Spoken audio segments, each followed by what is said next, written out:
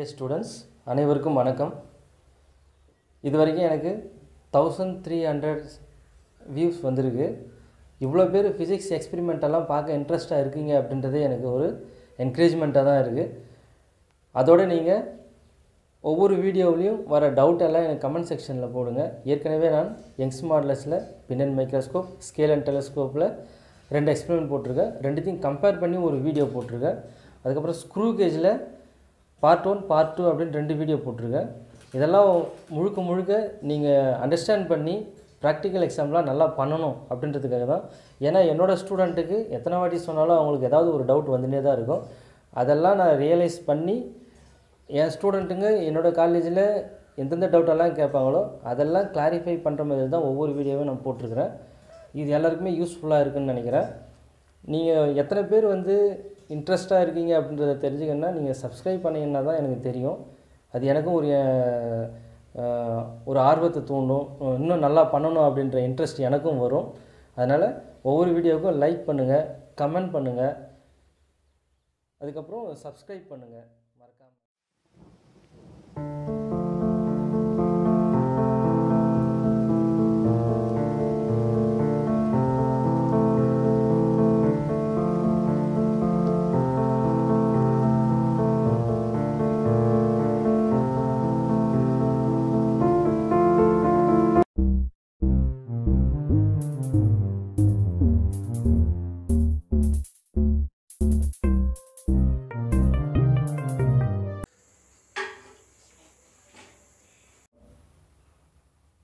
முறுக்கு ஊசல் முறையில் ஒரு வட்டத்தட்டின் மொமெண்ட் ஆஃப் இனர்ஷியா, நிலைம திருப்புதிறன் மற்றும்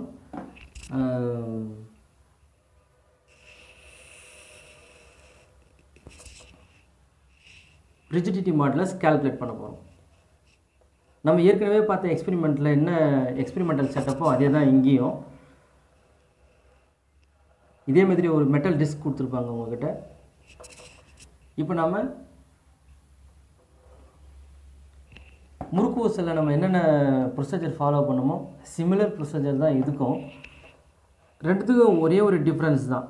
என்னென்னா அதில் சிமெட்ரிக்கல் மாஸ் யூஸ் பண்ணியிருக்க மாட்டோம். இதில் நம்ம ஒரே மாதிரியான 2 நிறைகளை வச்சு நம்ம இந்த எக்ஸ்பெரிமெண்ட்டை செய்வோம். இப்போ இது நிறை இல்லாத போது அலைவு நேரம் கண்டுபிடிக்கணும் இந்த முறையில். அதுக்கப்புறமா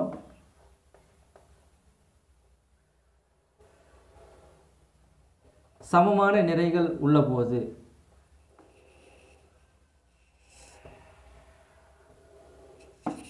இப்போ நம்ம என்ன பண்ணணும் அப்படின்னா, நமக்கு 2 சிமெட்ரிக்கல் மாஸ் கொடுத்துருப்பாங்க. ஒரே மாதிரியான மாஸ்னால் 100 கிராம் இல்லை 200 கிராம் உள்ள 2 எடைக்கல் எடுத்துப்போம். அந்த எடைக்கல்ல நம்ம என்ன பண்ணணும்,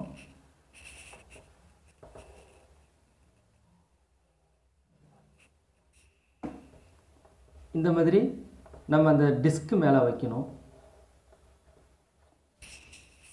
இது சென்டர் பாயிண்ட். இந்த சென்டர் பாயிண்ட்லேருந்து ஒரு குறைந்த தூரத்தில் இதை நம்ம பிளேஸ் பண்ணணும்.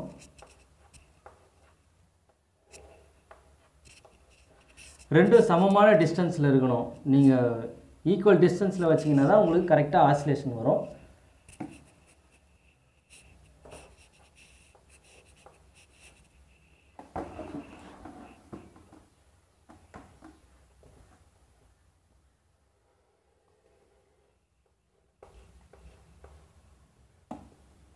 அதுக்கப்புறம் இதே நிறைகளை தொலைவில் வைக்கணும். டிஸ்டன்ஸ் அதிகமாக உள்ள மாதிரி நம்ம இந்த டிஸ்க் மேலே வைக்கணும்.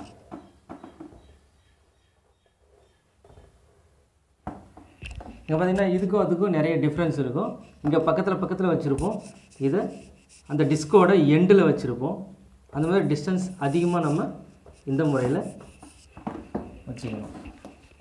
இதை நம்ம D1 அப்படின்னு எடுத்துக்கலாம். இதை D2 அப்படின்னு எடுத்துக்கலாம். இது நிறை இல்லாத போது. இப்போ நிறை இல்லாத போது நம்ம L = 50 சென்டிமீட்டர் அப்படின்னு வச்சுப்போம். L = 50 centimetre. இப்போ இங்கே 10 ஆசிலேஷனுக்கு உண்டான டைமை நோட் பண்ணணும். அதுக்கப்புறமா சமமான எடைகளை எடுத்து இந்த சென்டர் பாயிண்ட் இருக்கு இல்லைங்களா, இந்த சென்டர்லேருந்து பக்கத்தில் வச்சுக்கணும். ரெண்டும் ஈக்குவல் டிஸ்டன்ஸில் இருக்கணும். அந்த மாதிரி வச்சுட்டு மறுபடியும் ட்விஸ்ட் பண்ணணும். இங்கேயும் நம்ம என்ன பண்ணணும், 10 ஆசிலேஷனுக்கு உண்டான டைமை நோட் பண்ணணும். அதே மாதிரி இந்த சிமெட்ரிக்கல் மாஸை டிஸ்டன்ஸ் அதிகமாகணும். இந்த சென்டர்லேருந்து சென்டர் ஆக்சிஸ் இருக்குது இல்லைங்களா, இந்த சென்டர் ஆக்சிஸ்லேருந்து தூரமாக வைக்கணும். அதாவது இந்த டிஸ்கோட எண்டில் வைக்கணும். அப்படி எண்டில் வச்சிங்கன்னா அது D2. இப்போவும் நாம் 10 ஆசிலேஷனுக்கு உண்டான டைமை நோட் பண்ணணும். இங்கே நிறை இல்லாத போது நம்ம நோட் பண்ணுற டைம் T0. குறைந்த தொலைவில் எடை கற்களை வைக்கும் பொழுது T1. எடை கற்களை தூரமாக வைக்கும்பொழுது நோட் பண்ணுற டைம் T2. இப்போ இந்த 3 டைமையும் எடுத்து நம்ம டேபிளர் காலத்தில் எழுதிடணும். இப்போ இந்த அப்சர்வேஷன், இந்த எக்ஸ்பெரிமெண்டல் செட்டப்லேருந்து எழுத வேண்டிய அப்சர்வேஷன்ஸ்லாம் சொல்கிறேன். ஊசலின் நீளம் நம்ம 50, அதுக்கப்புறம் 60, 70 இதை நம்ம அளந்து எழுதிடுவோம். அதே மாதிரி இங்கே டிஸ்கோட சுற்றளவு நம்ம நூல் வச்சு எடுக்கணும்.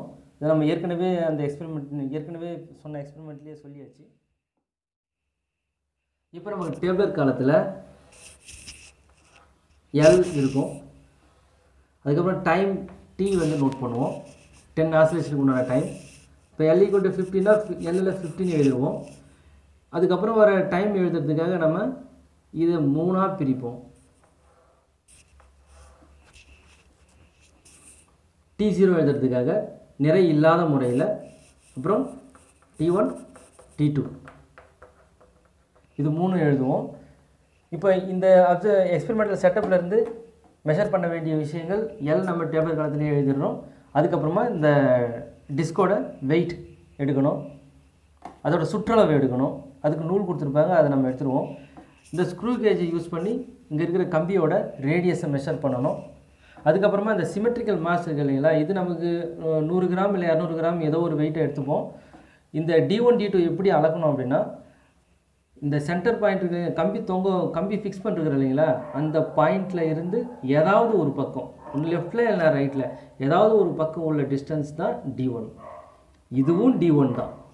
அதே மாதிரி இங்கே D2னா இந்த பக்கம் இருக்கிறது D2 தான்.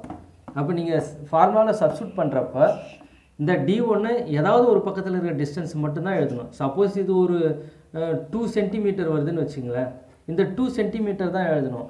ஒரு சில ஸ்டூடெண்ட்டுக்கு வந்துட்டு டோட்டலாக இங்கேருந்து இது வரைக்கும் 2 பக்கமும் சேர்த்து அளந்து எழுதுவாங்க.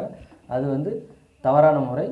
அதனால் இதை மெஷர் பண்ணும்போது மட்டும் கவனமாக D1, D2 ஏதாவது ஒரு பக்கத்தில் மட்டும் மெஷர் பண்ணி எழுதிக்கங்க.